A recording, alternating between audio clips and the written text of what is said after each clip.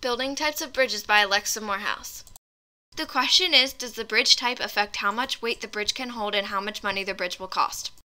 My hypothesis states if the bridge is a truss bridge, then the bridge will be able to hold the most weight. If the bridge is a beam bridge, then the bridge will be the least expensive. The three types of bridges are the truss, beam, and suspension bridge.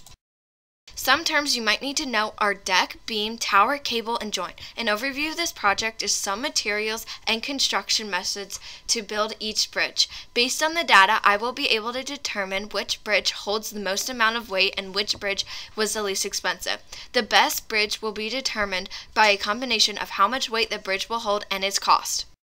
These are some materials you might need to conduct this experiment.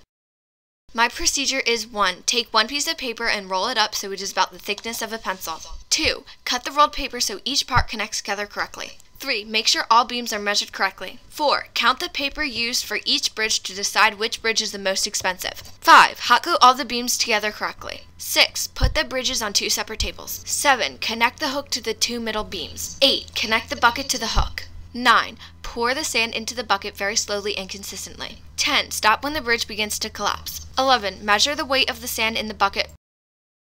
This is before and during the bridges were breaking.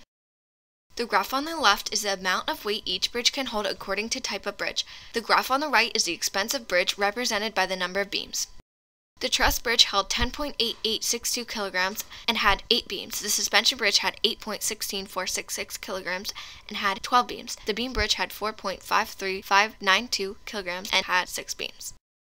In the conclusion, this experiment did prove the hypothesis true. The truss bridge held the most weight, and the beam bridge was the least expensive. Overall, the truss bridge was the best complete bridge with a reasonable cost and support.